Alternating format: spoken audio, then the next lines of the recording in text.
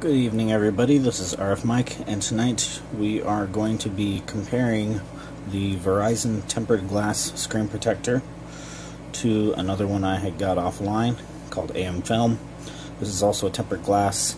For all you other LG G4 owners out there, I'm sure you guys have probably seen or had at some point a touch sensitivity issue with the LG G4.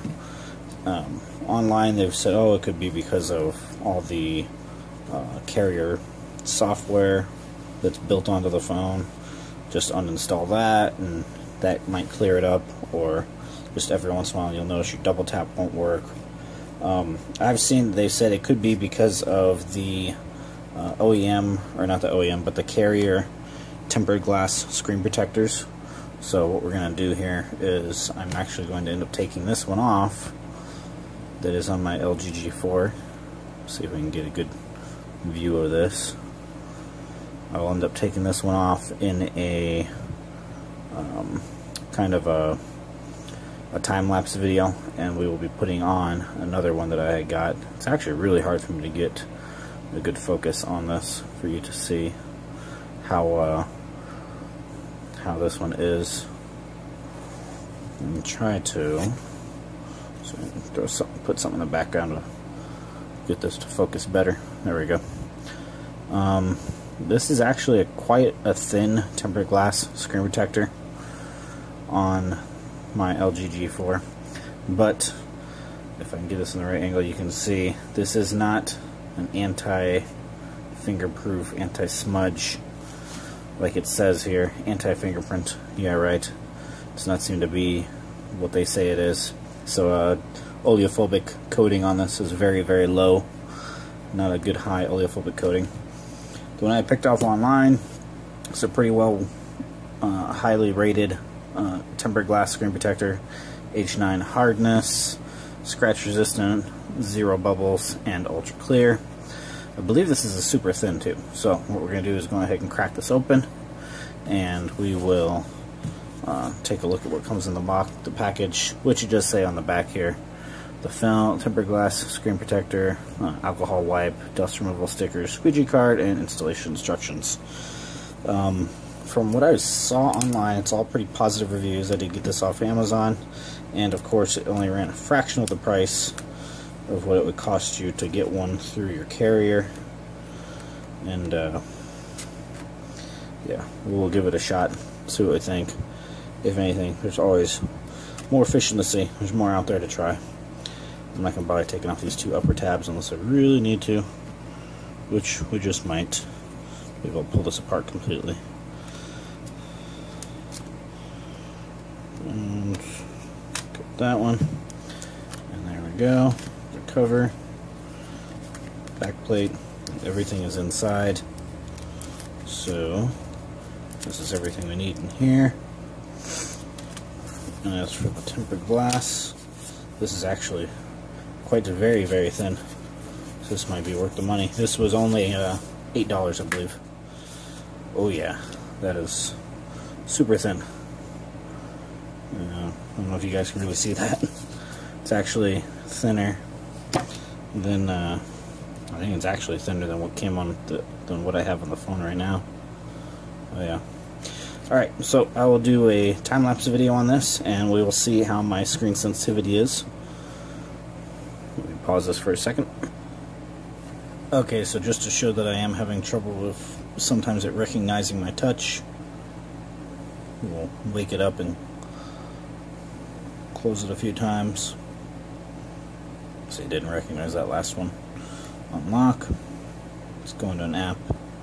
Say I try to type something out.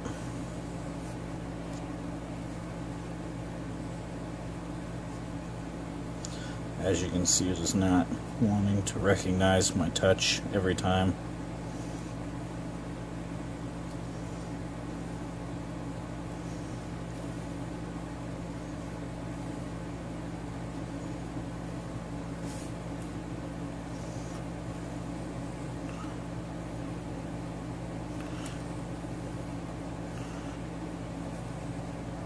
So let's go on ahead and move to the time lapse.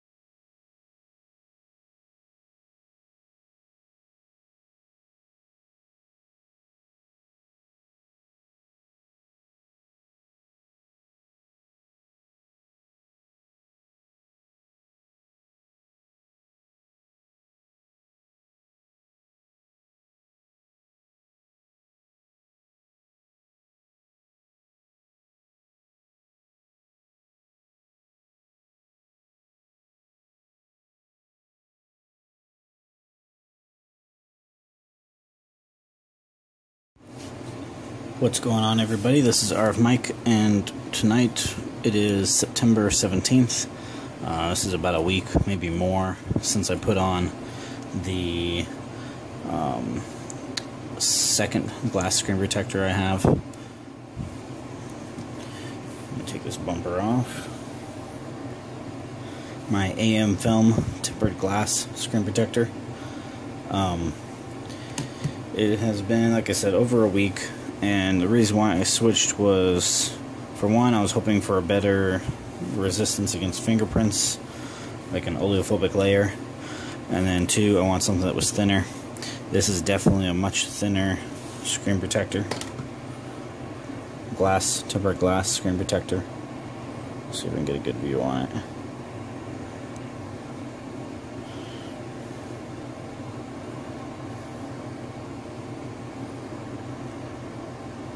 There we go. You can see here from the edges, this doesn't cover the speaker all the way, and it does not cover the camera, but this is a very, very super thin glass screen protector. I want to say it is 0.2 millimeters, possibly, maybe just a smidge over that. As for fingerprints, I'm trying to get a couple of fingerprints on it right now through the light that you can see, and you are not really seeing much at all. Maybe a smudge, if that, but that's about it. For waking the device, you can see it works a little better. I have noticed that I do not accidentally open apps as easily flying through the home screen. I have done some more research online. A lot of people have said they've gone without a tempered glass screen protector or a screen protector in general on their LG G4s, and they're still having a touchscreen issue with sensitivity, trying to wake the device, open up apps and whatnot. And if you guys watch my time lapse of me installing this, it was actually not too bad to install. It was quite easy. It's holding up really well, this glass screen protector. I really don't have many complaints with it. You can see I have like 0 bubbles in this, 0 issues with this tempered glass. I definitely recommend, if you guys don't want to buy an expensive tempered glass screen protector from the store, going ahead and search this one, AM Films screen protector, tempered glass for the LG G4. So as just an overall review on this, it is a good screen protector. I've not had any damages with it or any issues. And that's about it, plain and simple. Yeah, you can see a little bit of a smudge there. Besides that, there is still some screen issues with recognizing your touch on the device, and I know that's something that's probably a software thing, especially since this is across all different LG G4s. So anyway, this is RF Mike. Thank you for checking out the last part of this video. I'm going to put all 3 of these videos together. The very first video of the unboxing and look at, and then the time-lapse and this one. And I will continue on making a few more YouTube videos. If you guys have any questions or comments and you like the video, please remember to subscribe so you can catch any other future videos I make. Like the video, leave a comment down below, and I will catch you guys in the next one.